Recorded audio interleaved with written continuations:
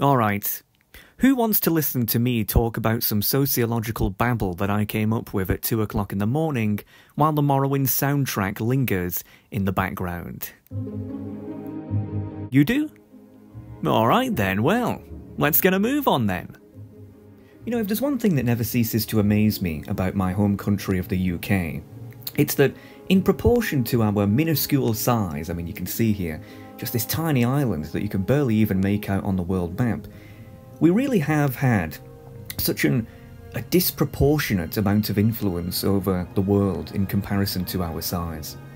You know, being the status quo business language of the world, forging nations and having so much influence over nations, you know, it really is quite incredible how much the British punch above their weight. And one of the reasons I think that is because this island is home to so many unusual, wacky, and in many ways great thinkers. And one of these thinkers is a guy who you've probably never really heard of before, called Jeremy Bentham. Excuse me. And he kind of looks like Benjamin Franklin, in a way. For all you Americans out there, he must be a distant relative of sorts. But, you know, this guy was an 18th century social reformer. And, you know, he's known for a few things, but one of the things he's known for is kind of being the godfather of what's known as utilitarianism, which sounds complicated, but it essentially just means that the ultimate aim is to maximize happiness for the maximum amount of people. That is kind of like the basis of utilitarianism.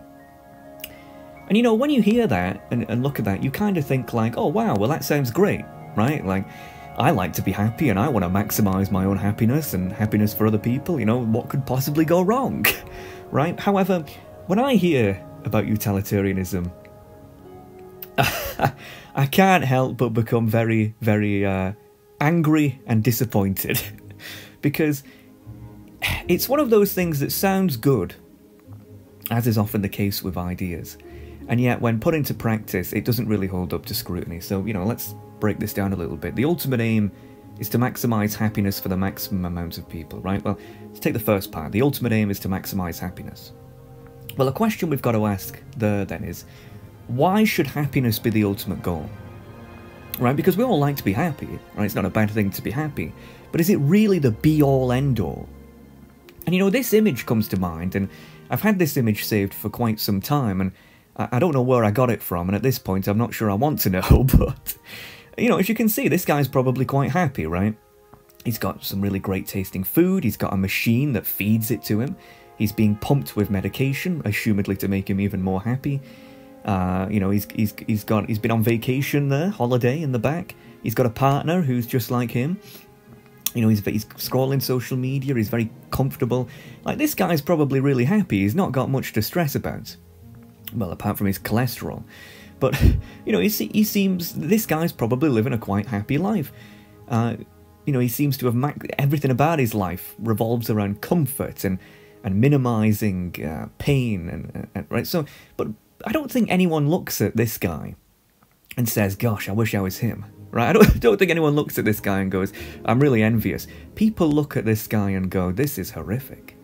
Right? This is an abomination. There's something gone very wrong here. Because we know deep down that there's more to life than comfort.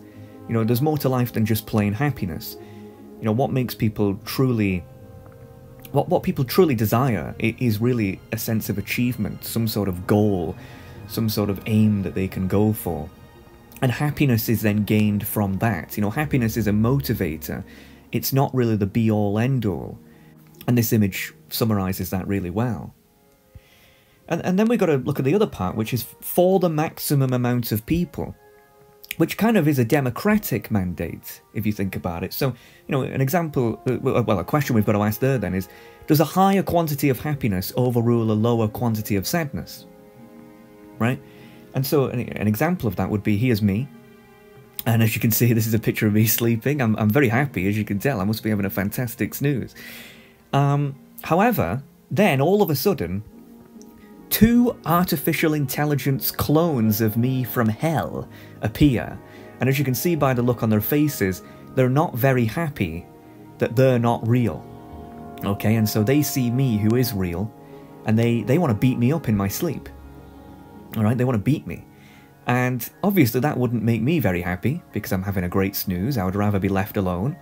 But these guys would be very happy if they were allowed to do that. So, you know, if we're all about maximising happiness for the maximum amount of people, and there's only 3 people, and 2 of them are happy from beating up 1 man, well, that's 2 versus 1.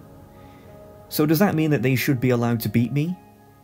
Because it would make them happy? You know, you kind of enter these kind of moral quandaries when you start to think utilitarian in a utilitarian fashion. Because in the utilitarian worldview, the answer is yes, they should be allowed. But obviously it's not moral to beat people, right? So it's a very machine-like way of thinking, in a way. So it's one of those ideas that, you know, it sounds good when you first hear about it. You think, oh yeah, well, who could oppose that? But in reality, it's one of those things that's probably left on the drawing board, really, or at least without some sort of changes, and that's what people have done to utilitarianism. They've kind of changed it to try to make it more moral, but the root idea is still bizarre.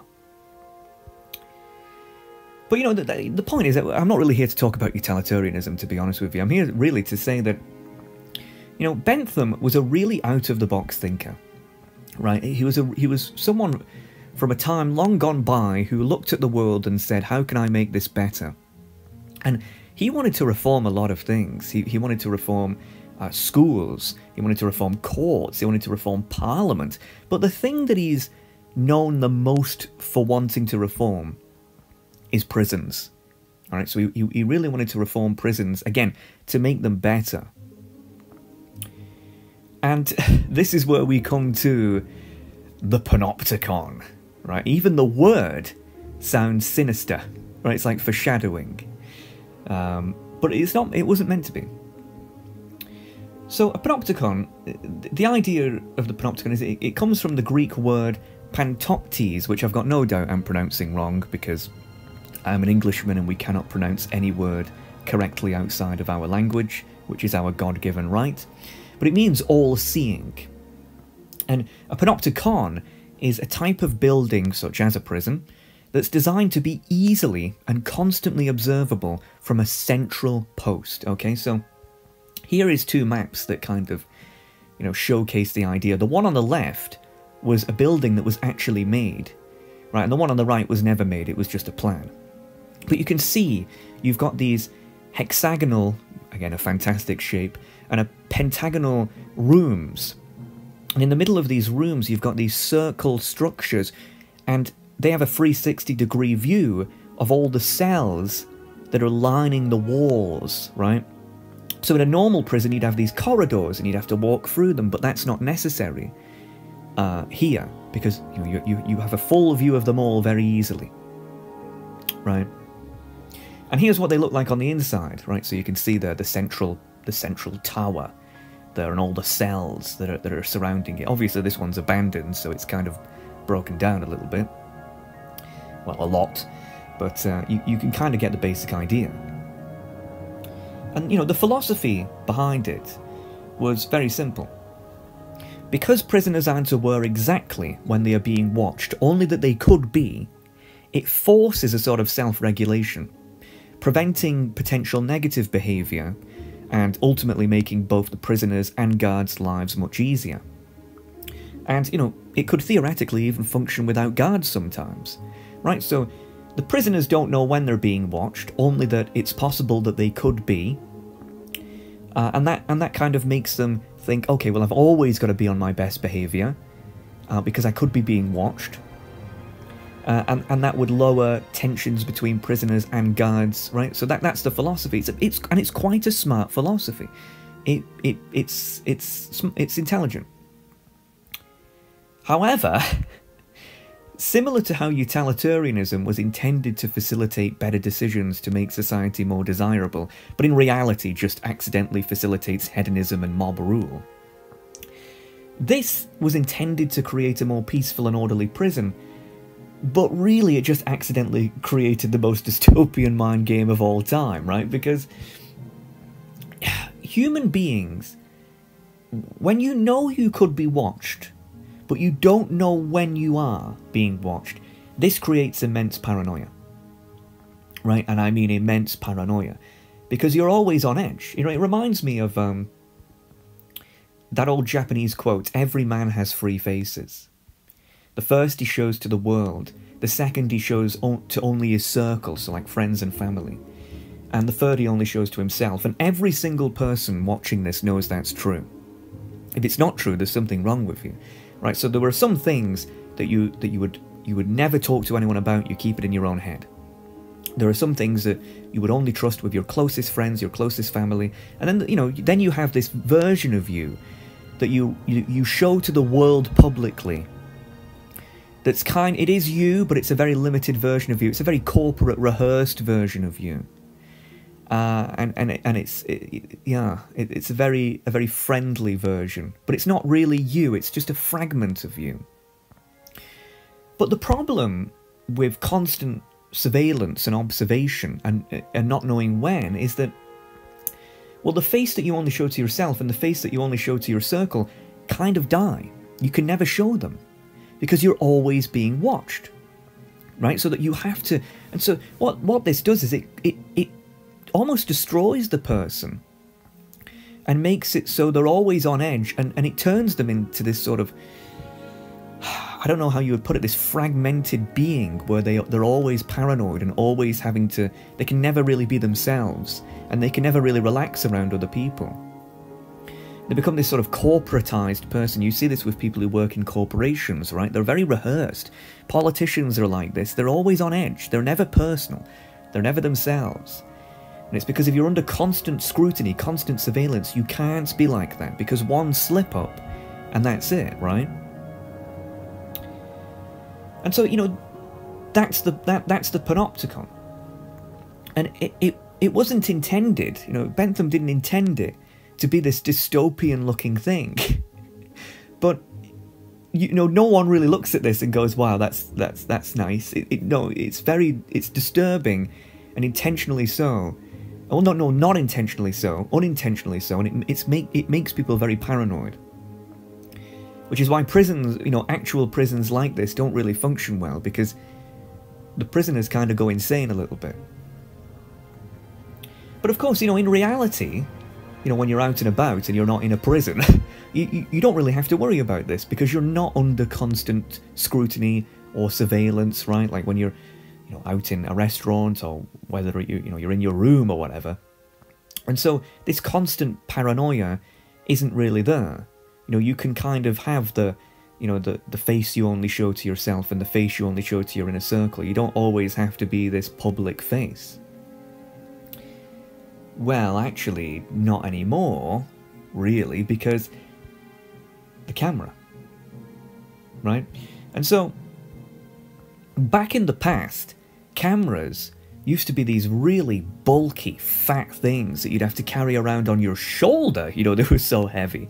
And, eventually they got smaller and smaller, but the point is that they were cumbersome. If someone saw you with a camera, they'd think you were really strange, like you must work for some company or something.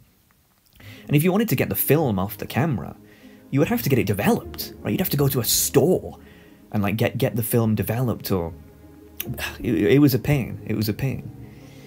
However, of course, camera technology has evolved over the years, and now people have multiple cameras in their pocket, and they can take it anywhere, and everyone has one, and it's not suspicious, and it's not seen as strange, right? It's socially acceptable to have a smartphone in public, and theoretically, with the film, you don't have to get it developed. You can take a photo, and it can be on the internet, and millions of people can see it within 10 seconds, right? So constant recording, constant photos are now available in the public sphere everywhere, right?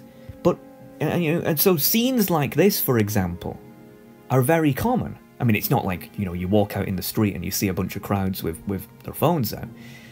But in important events, let's say, everyone's filming. New Year's, for example, people film everything. People document everything.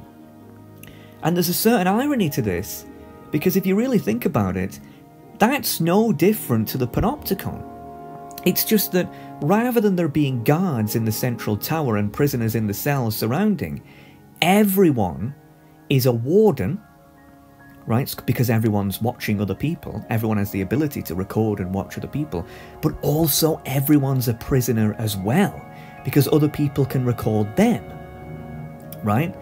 And so in the public sphere, if you think about it, it is now a virtual panopticon, right? It is a prison where everyone watches everyone, but they're also being watched themselves.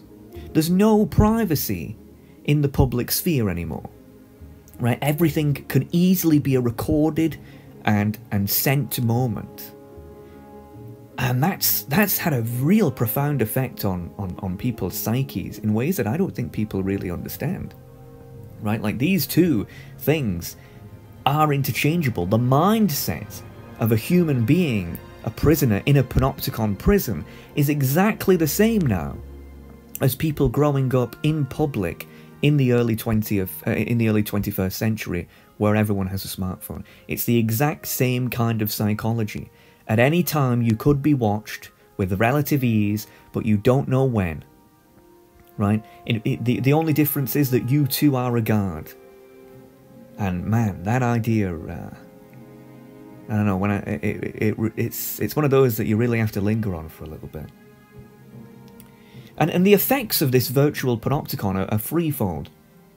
Number one, it captures people's worst moments and makes them easily shareable. Yeah, so a few weeks ago I saw this video that went viral on X. And it was this video, it's a terrible video, and it was of a guy who worked at a hotel reception. And the guy clearly had something wrong with him. He was mentally ill. He might have had a form of autism or something.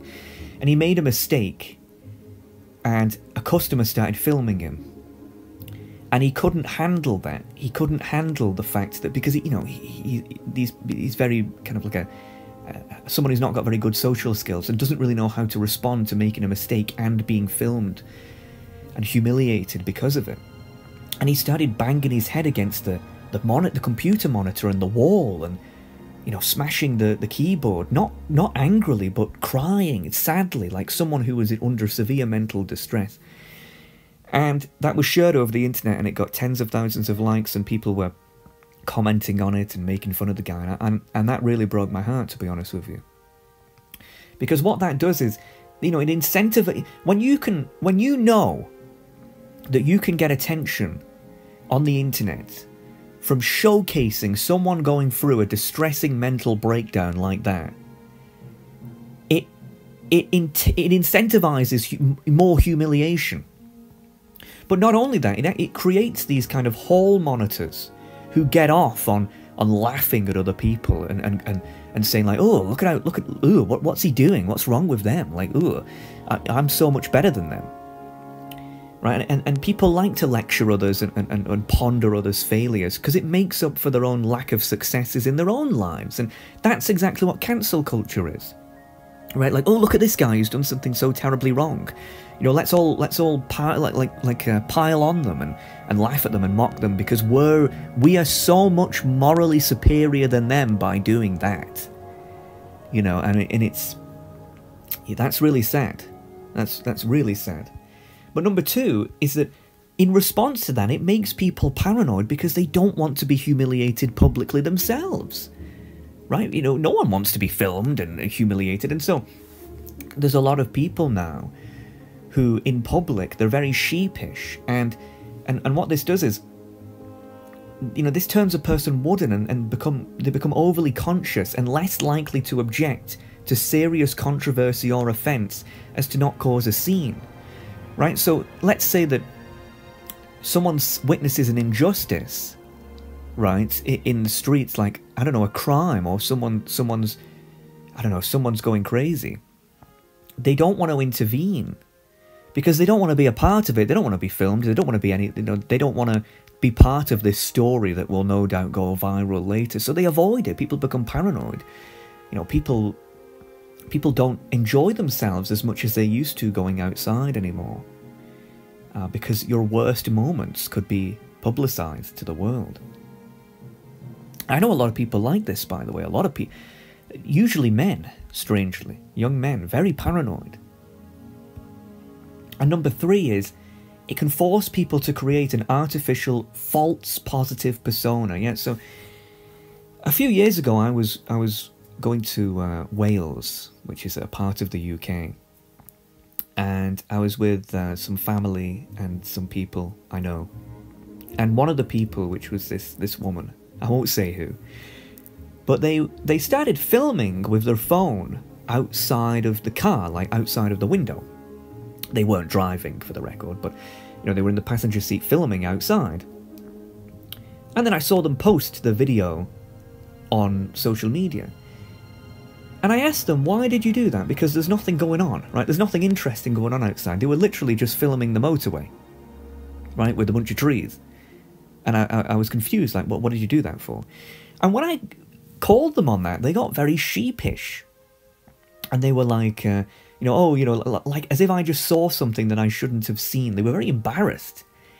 And they were like, oh, shut up, and I thought to myself, well, answer the question. What were you doing that for?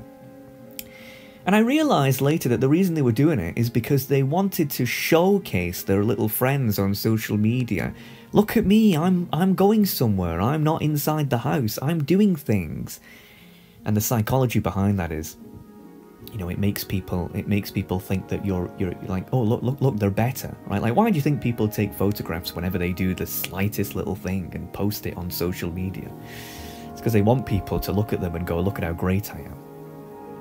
Right? And that can take over people's lives, because eventually it can slowly, over an extended period of time, make people forget who they even are, because they've spent so long moulding their life around impressing other people. Right? So you spend every waking moment thinking, if I do this, how will people see me? I want to be liked by people, I'll do this, this, and this, and then you forget who you, like, what do you want? What do you think? And that's very common in women. Paranoia is very common in men, but this kind of false persona, very common in women. And so, humiliation, paranoia, falsity, these things subconsciously underline the culture of the early 21st century because of this virtual panopticon that people find themselves in, where whenever they're in public, they can constantly be humiliated. It makes people paranoid, and it makes people want to become a false personality to try and I don't know, be seen better by other people. Never used to be like this. In the 20th century, you ask people who were, young or old in the 1990s or 1980s, people lived in the moment. They didn't fear these things, right? Because not everything was a record or recorded. And, even if it was, you couldn't just spread it far and wide. People lived in the moment. And there was no virtual panopticon. And so, again, the world we live in today with this technology has created this virtual panopticon. But what if I told you it's even worse than that? Yes, it's even worse than that, because it's one thing to be aware that there's a chance that you could be filmed in public at any given time, but imagine not knowing. When there's a chance that you could be filmed and you're not even aware of it, and that's what what's in his hand there is a hidden camera. Look at how tiny it is. And lately there's been a lot of hidden cameras in places like hotels and Airbnbs that people have found in fake smoke detectors or clocks, and women having showers and in changing rooms and things. People put these little minuscule hidden cameras in there that they're the size of a dot, and as long as they're connected to a battery or power, or some sort of cellular network or Wi-Fi, it's streamed 24/7. And so, now whenever you go to a hotel or a public toilet or any public place, you don't even know if you're being filmed or not. You could be on some website. Let's say you go to the toilet, right? Someone could have images of your what just from using a public toilet. So now and obviously, if people don't know about these hidden cameras, then they're not going to worry about them because they're hidden, they don't know they exist. But as soon as you realise that this is a possibility, right, like this is a thing that exists and has happened to people, you can't even trust that, right? And here's the thing, if you're in a rented accommodation or some sort of apartment, they could be in your room right now. Right, that's really scary, right? And that you know, that creates a virtual panopticon even in your own private quarters. Even in your own private domain. And it sounds, obviously it's very unlikely, right? But it's unlikely, but it's easy. Right? And that's oh, man. You know, at that point your entire life is a showcase for other people. Right? And so, you know, you can take the humiliation, the paranoia and the falsity, and you can increase that by 10 times at that point. Because when you start to even question of your own personal quarters, or, you know, like places that seem private but aren't, like public toilets, let's say, man, you know, that makes people lose their marbles. You know, and so again, you know, this hidden cameras, it only if you know about them. If you don't know about them, it's not a panopticon because you don't know you're being watched. But if you know this is a possibility, it enhances the panopticon in even more places. And, you know, it gets even worse, though, because if you think about it, the cameras are only going to get smaller and smaller, and who's to say in the future, you know, 10, 20, 30, 40 years from now, cameras can be so small that they're nano-sized, like less than the size of a fly, and they can fly around. So you could have 50 cameras in your room, and you couldn't even tell. They're in the air, and they're being live-streamed everywhere. And everyone, there's some guy who's severely paranoid who's listening to this right now thinking, oh my god, I'm even worse, I feel even worse now. Who's to say these don't exist now? Right? Who's to say this isn't how people get blackmailed and compromised, right? It's a very interesting thought. And, you know, by the way, and if it doesn't exist now, it will exist in the future. It's inevitable. Right? It really is one of those things that it's inevitable. And at that point, you're not private anywhere. So yes, that's a thought, right?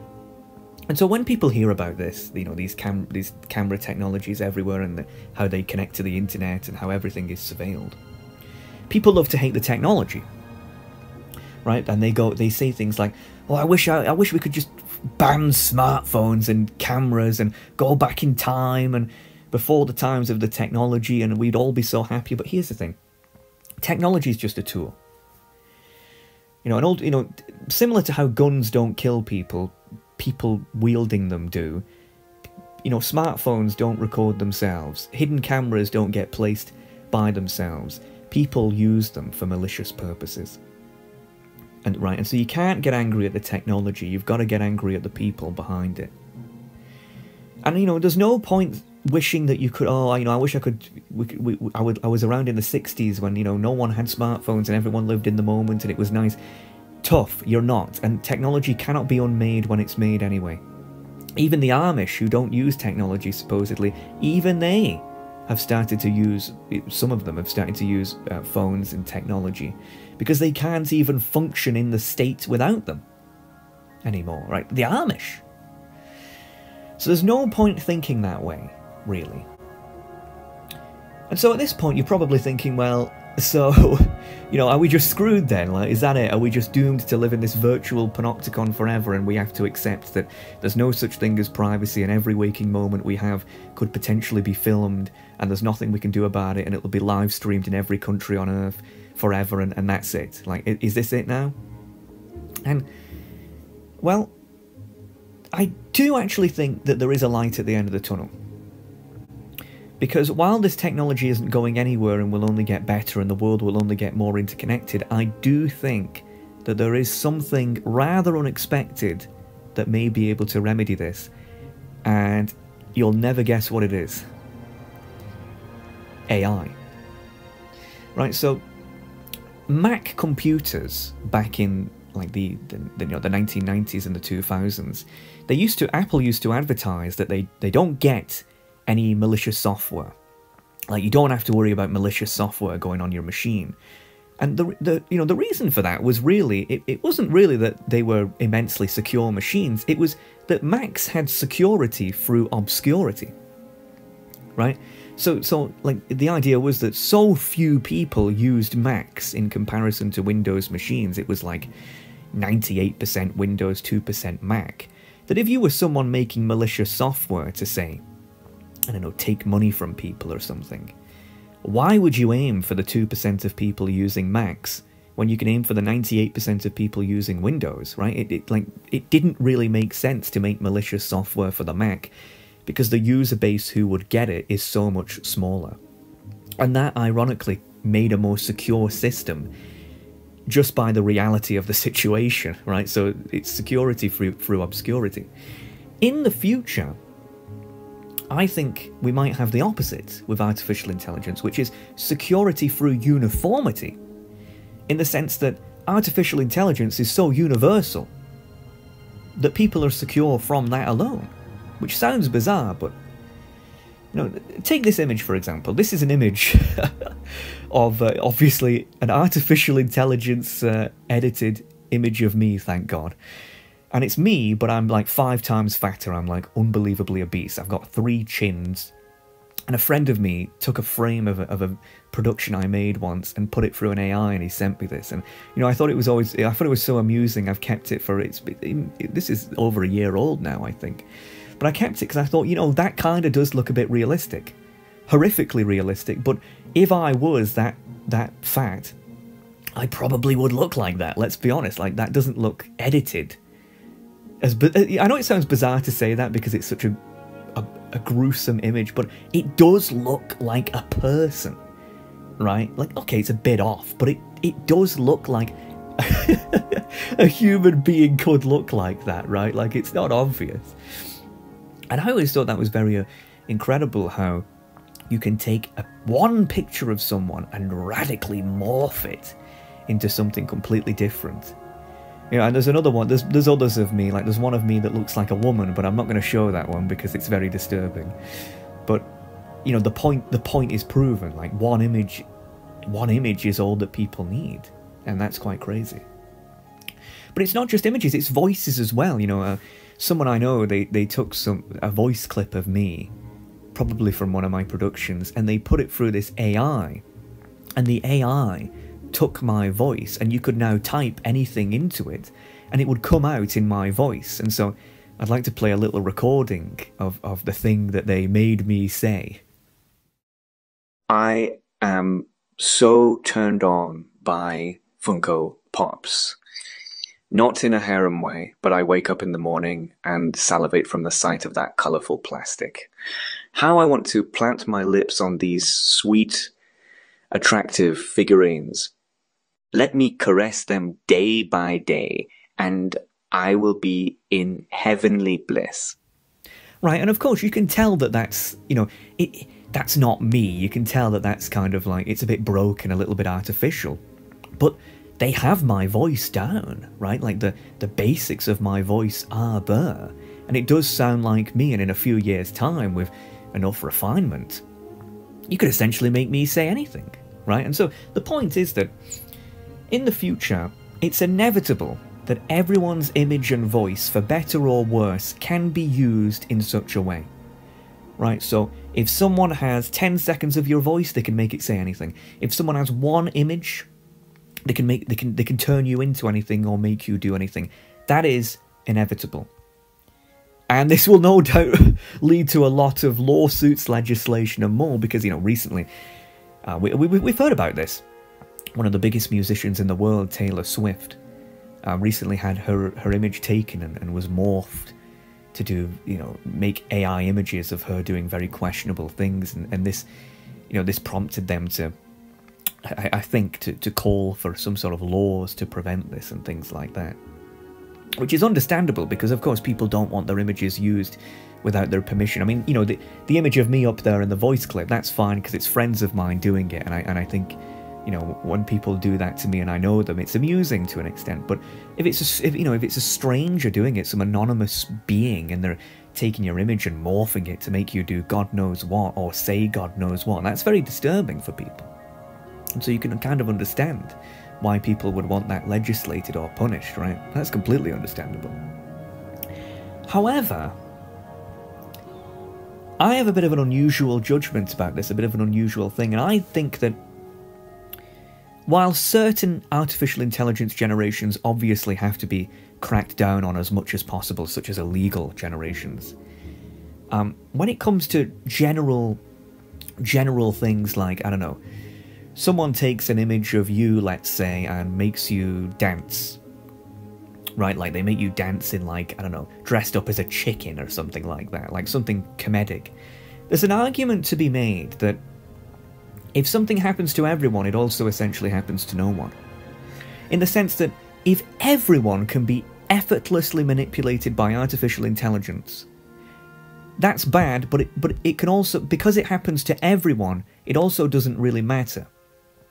If that makes sense. Because, you know, if you can be made to, you know, wear a chicken outfit and dance, everyone else can. And so if someone sees you like that, well, they can be like that as well. And so it's not like, while you are kind of having your image morphed, everyone else can.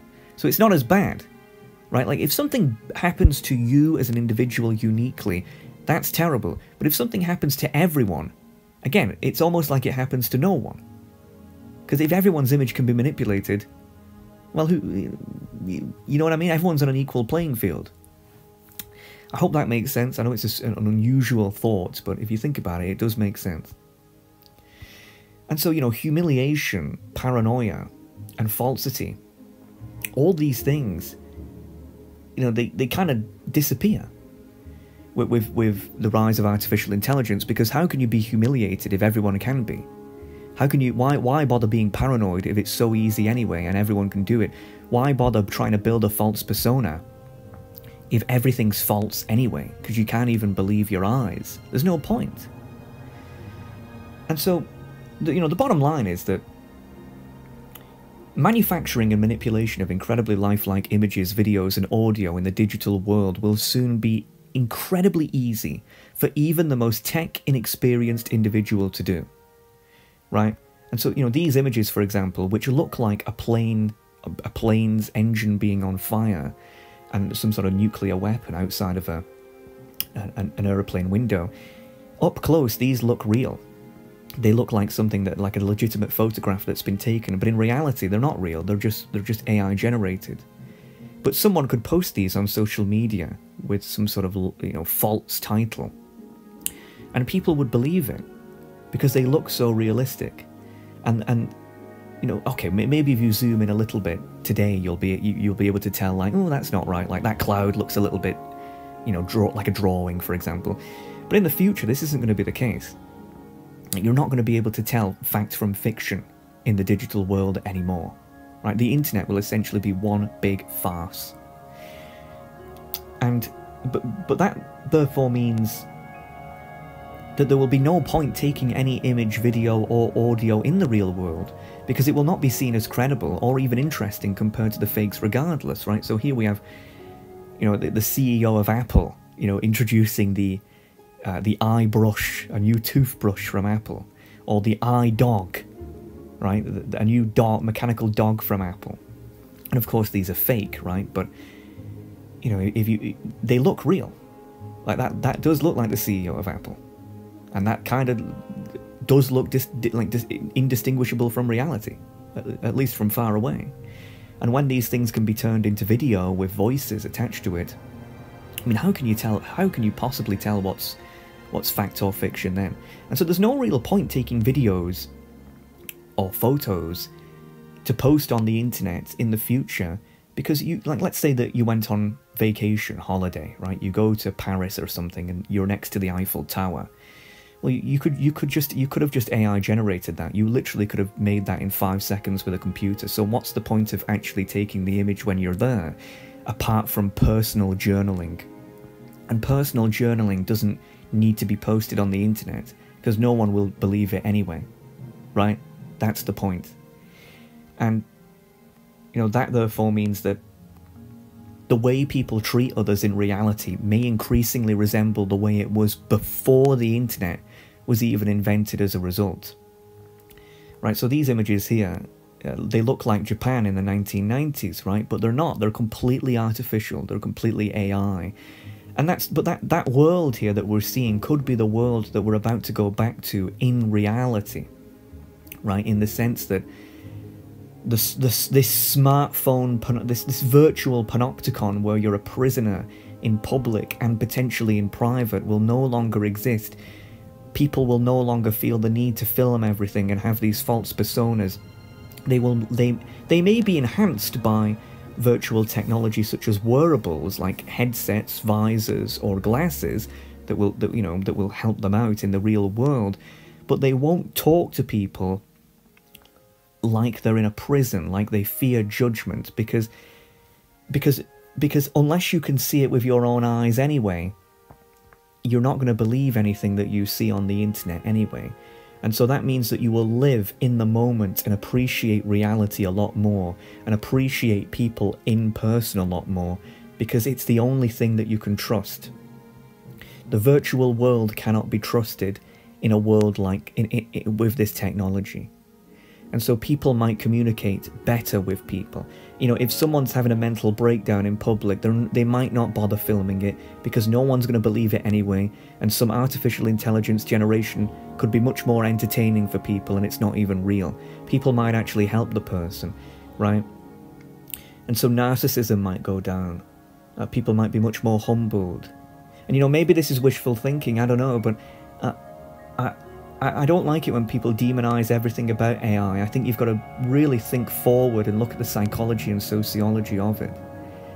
There are some potential good things about this technology that may be a complete upgrade to the very dystopian Panopticon world that we live in today. And so, yeah, the Panopticon exists today, we live in it, but in the future it might disappear because we'll have security through uniformity, right? Everyone can be manipulated, everyone's image can be manipulated for better or worse, but if everyone can, it's basically the same as no one can. And that means people can relax in public and private, and people might treat people better as a result of that. At least in reality, maybe not in the digital world, where, you know, well, you know, that's the point really, kind of, right? Kind of. Because, you know, there are some downsides to this, like, what about CCTV? CCTV is not going to be trustworthy anymore. What if you meet a partner on the internet? How can you know that that voice that they use every day is actually theirs? How can you know that the images, and even if they went on, like, FaceTime, for example, how can you know that that video is them? How do you know that's not an AI? Right, we have filters that do things like this. There are a lot of, you know, people might start to look for people in reality more. Dating apps, for example, may completely collapse as well. I mean, people are already illegitimate on there. You know, a lot of things might have to be done in person a lot more because the internet becomes so massive and filled with AI that, you know, basically the internet may be seen in the future as sort of like just a way to interact with robots rather than people. And the reality, people may start to appreciate people in reality a lot more rather than just viewing reality as an extension of the online world. They may start to see it as the real world again. But that has some downsides, you know, preventing crime, for example, illegal generations. These are things that people really have to think about, and so it's not going to be sunshine and rainbows completely. But nevertheless, you know, there are some good sides to that, and if the virtual Panopticon dying and freeing people again, I think that's going to be a good thing for people's psyche. And so either way, though, the future is now, and it's going to be very, very interesting. And I look forward to seeing, you know, how the world's going to be and the sociology of that over the next 10 and 20 years. It's going to be really interesting, because the last 10 and 20 years has been very depressing to observe with the virtual Panopticon. It's clear that people are very mentally ill today, and it's very selfish, and it's not good. And so hopefully there'll be a good development from this.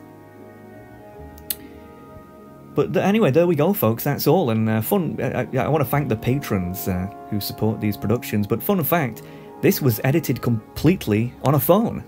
Yeah, so you know, if my audio sounds a bit worse than usual or the editing, I apologise. But the reason why is because I'm currently doing some serious office renovations, and so my setup is actually all boxed up.